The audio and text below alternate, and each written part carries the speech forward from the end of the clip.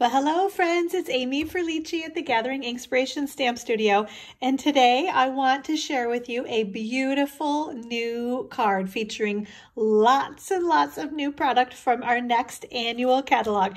This is product from the 2020-2021 Stampin' Up! Annual Catalog. So if you do not have a copy of our most current annual catalog, let me know. I would be happy to send a catalog out to you. Lots and lots of awesome new things to play with in here, like the gorgeous Forever Greenery suite of products. So you can see my favorite is this designer series paper. Look at all of the beautiful shades of green. And the fun thing, they're actually, if I can kind of zoom right in there, right, you can see they actually give you all of the colors of coordinating cardstock, ink, ribbon, anything that you would like to kind of coordinate with that designer series paper are all listed right there. And then check out all of these gorgeous projects featuring that Forever Greenery suite, right? Isn't it beautiful? I am having so much fun with this suite of products. And for example, we are going to use the Forever Fern stamp set that is in this suite. And there are some great sentiments too, like love and laughter forever after, hello, you can do this, and to a friend that makes me smile. And then lots of beautiful kind of fern imagery. And then of course, all of these that are kind of highlighted mean that there are dies. They are called the Forever Flourishing dies that cut all of those images out. So we're going to actually use that stamp set and the dies on our project today. As you can kind of see, we used the Forever Greenery Designer Series paper right there, and then the stamps and the dies all right there. So let's go ahead and get started. I want to show you how quick, simple, and easy this beautiful card is to make. Just some die cutting, but simple stamping and die cutting. Okay, so I'm going to give you measurements first of all, actually.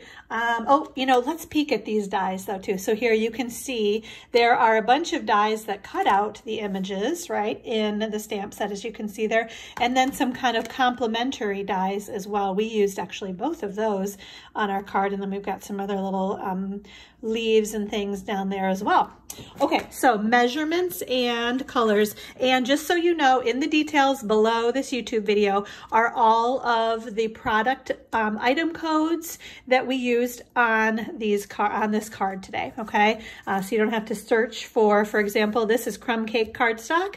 So I give you that item code right in the details along with everything else we use on this project. Okay, so we have our Crumb Cake cardstock, a full sheet of cardstock. Along the 11-inch side, we cut it in half at 5.5 inches. And then along the 8.5-inch side, we scored it at 4.25 inches, right? For a nice crisp fold on our card front, okay? Then we have a piece of, let's get that out of the way, Pear Pizzaz cardstock that layers right on there. This piece measures 4 1/4 by 3 3/4 inches. So that then we have a piece of that Forever Greenery Designer Series paper. You can see the pretty ferns on the back there. You have to check out this paper. It is beautiful. This piece measures 4 inches by 3.5 inches. And that is just going to layer right on there. And then I basically have scraps of garden green, crumb cake, and some very vanilla to do our die cutting and stamping on. Okay, so let's do our stamping and then we will do our die cutting. Okay, so I'm going to grab, I loved this color combination too, really soft, pretty colors, the Rococo Rose. We're going to open this one up first. Okay, so nice, easy tap, tap, tap. As always, we're going to press straight down and lift straight up. And look at, there's something about, I don't even know what these are. You guys can probably tell me, right? But I love that stamp. I love the shading too, the dark and the light. I just think it's so neat that Stampin' Up! Is able to create that kind of a look with a stamp too. And I didn't press, I pressed the same firmness, I guess, and that's what comes out, right? So it's all about the stamp. So this one is Pear Pizzaz ink. Press straight down, lift straight up, And again, kind of the detail in that leaf as well. Look at it, it's like we shaded it, we colored it, and we didn't, it's just the stamp. So beautiful. I want to check and see, we're doing some distinctive, it is, yeah. All of a sudden I thought maybe it is a distinctive stamp. So can you see that little green medallion right there that says distinctive? That basically means that there's more kind of shading in the stamps, those light and dark effects, which clearly you can see on those stamps right there. Okay, and then we're gonna stamp our sentiment. We did this one in Garden Green ink. So we're gonna open that baby up. This may be upside down, but it's okay because we're gonna die cut it. Let's put it right on there. Oh, I did it right. I really wasn't sure, but like I said, it doesn't matter if you stamp it upside down in this case because we're just gonna cut it. Okay, so let's do our die cutting now. We're gonna scoot things out of the way. We're probably gonna have to crank a couple of times here because I don't know if it's all gonna fit on. We might try and see. So let's see. Okay, so I'll get my platform out here. So we've got those images. Yeah, let's do these first. Okay, so we need, now where did they go? I didn't have them pulled out. Okay, so we need this one right here that's gonna go on there, and then this one is gonna go on there, okay? And then from our stitched shapes dies that come in the circles, ovals, and squares are on the back side.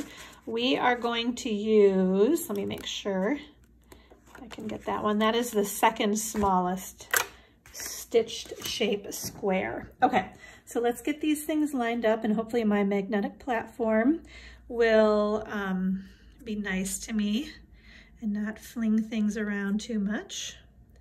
So you guys know this though, right? If they don't line up quite right, you just have to move your paper. There's no point in trying to fight the magnetic field, the pull of the magnets.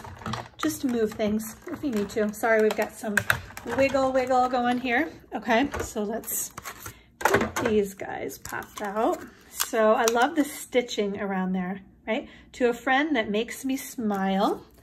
Okay, and then we've got these little babies. We can just pop those right off of there. We're gonna scoot these out of the way because then we've got the other leaves that we need to do our die cutting on. So let's put those down there. So we've got the big set of leaves in Garden Green and then a little bit smaller in the Crumb Cake. Okay, so these, I apologize again for the wiggle. These are really, it's super tight. I'm gonna go back and forth though because I wanna make sure. Okay, there, we're done with the wiggle. You guys can look again and see what we've got. See how easy that is? Those things just pop right out of there. And then we're gonna kind of just lift that one up. We've got that one little piece that needs to get pulled out, but so simple and easy there, right? And then hopefully same thing with this one. Yep, there we go. Aren't those so pretty? You could do some fun. These would be really neat with designer series paper too, with a little, they'd be like variegated leaves. That would be kind of fun as well. Okay, so there's our stamping and die cutting. Now we basically need to put our project together.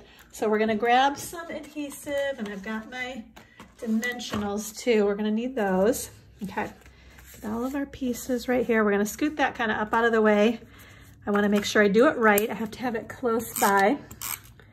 Okay, so we're gonna add, oops, there we go. I didn't wanna run for a sec. But we're all good there. Okay, so we're gonna put that one on there. Let's go ahead and layer this piece. I thought I just got a new one. It seems like it's kind of working funny. I think we'll be, hopefully. I'm glad that didn't stick too much. I didn't even think about that. Kind of threw me there. It acts like it's at the end of the roll, but it is clearly not. Okay, so since I forgot my silicone mat, I am going to use the back of my dimensionals. Oh, apparently there's one stuck on there, to add some adhesive. So I liked, there we go. Now it's working. I just wanted to put a little bit down at the bottom of that, okay? So we're going to put this one, and I like that kind of curling up on there. There we go. And Then we're gonna layer this one. So that's why I didn't put adhesive all over it. I just kind of put it down at the bottom. I'm gonna put that one on.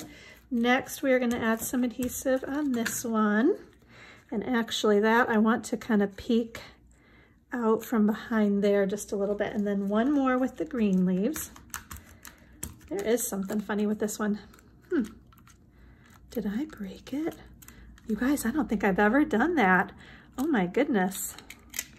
How did I do that? So, okay, let's see. We'll see if we can get that going again, hopefully. Oh my gosh, I have not, when I had fast views that I used a lot, I did that all the time, but I don't know if I've ever done that with a snail. So hopefully we got that going again, all right? Okay, so we're gonna add him in, and I wanna press firmly just down there, and then I like to kind of pull these all up a little bit, right? Just to give it that kind of texture and dimension. Then we are going to, oops. Everything's sticking everywhere. So now actually I want some of these my little baby dimensionals I'm gonna put in the four corners of that little babe, okay?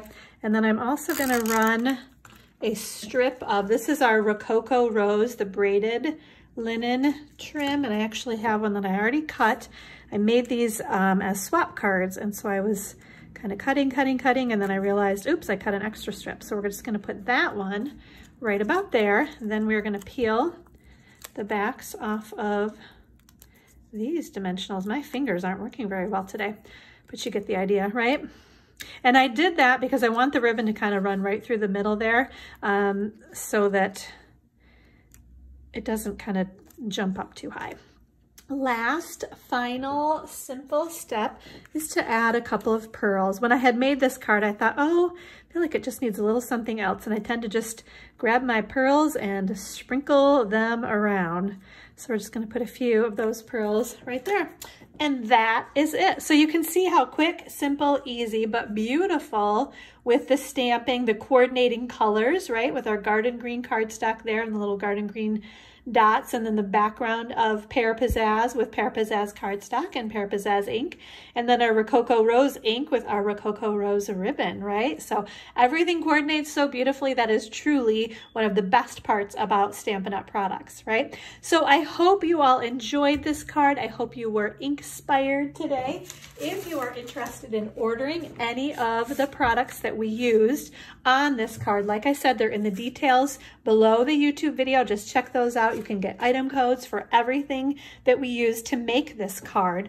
When you go to order, make sure you grab the host code that's on my blog at gatheringinspiration.com, because you will automatically receive the 2 cards that I demonstrate on that week's Facebook Live, and your name goes into the weekly Facebook Live drawing when you put at least a $30 online order in. So you can order right on my Stampin' Up! Website at amysuzanne.stampinup.net whenever you are ready.